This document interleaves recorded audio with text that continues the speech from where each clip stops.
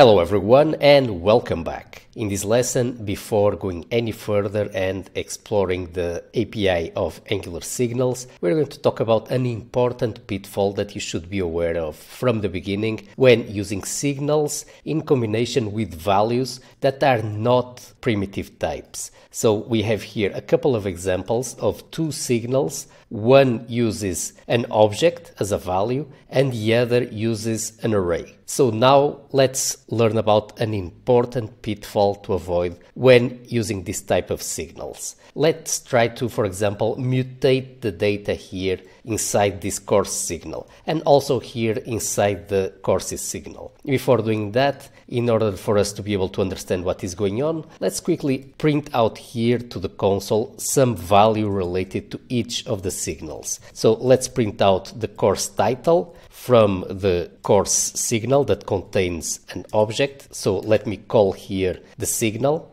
It's this one, so we're going to invoke it and we're going to access the course title. And now let's grab here our signal that contains an array value, and let's also print out here some relevant value to the console. Let's, in this case, print out the whole array. Let's use join and let's pass in here as the separator, comma. Now let's go ahead and let's reload our interface, and as we can see, we have here the values being printed out. So the title of the course corresponds here to the title property of this object here. And we have here the content of this array printed out to the console as well. Now we have here this button, the increment button, that is going to mutate here the counter. Let's reuse this same method here and change also here the values of these two signals. Now, if you didn't know how to use signals properly and how to mutate their values, you could be tempted to do something like this. You could be tempted to access here, for example, the course signal, invoke it, get access to its inner value, and then just change it directly as a property. All right. So if we try this and we hit here increment, we can see that indeed the value of the signal has been changed. And the same thing here for the array. So let's go ahead and let's access here the value of the courses array. And let's go ahead and let's push here a new value here to the course. Let's say, for example, that we push the value, for example, the title of this course, Angular Core Deep Dive. All right.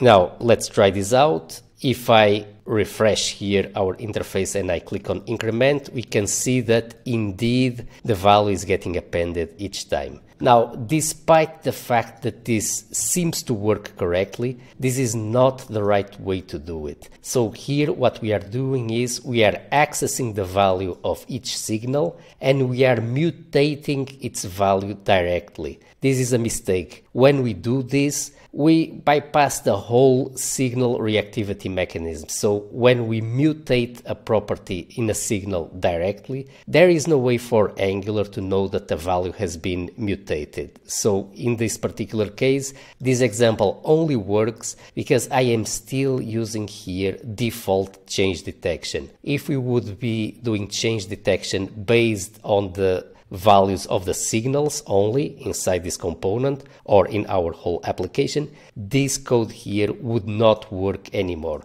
So this is an important pitfall to be aware of and avoid. You should not mutate the values of signals directly by accessing the values and mutating object properties or mutating an array in place without creating a new array. This defeats the whole purpose of signals. This way, there is no way for each of these signals to notify any consumers that are interested in that the value has changed. It just defeats the whole purpose of signals. So the correct way to do this, as you can imagine, is to use here either the update or the set examples. So in a particular case of the course signal, we could do something like, for example, we could do a set here and we could set here a new value. Let's say that the ID would be 1 and the title would be Hello World, just to make the same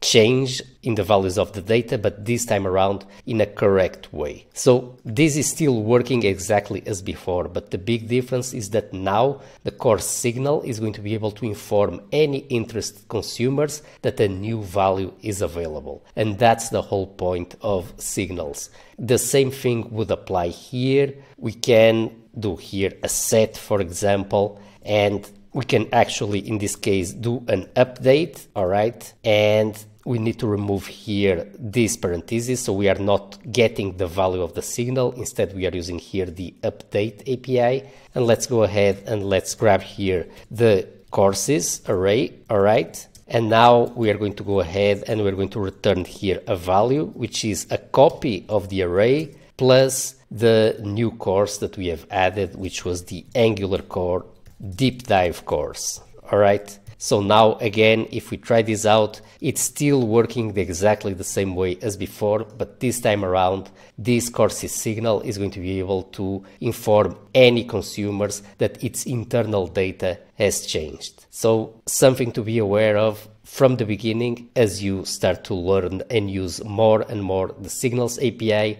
Don't mutate the value of signals directly. Very important. And with this, let's now continue exploring the Angular Signals API.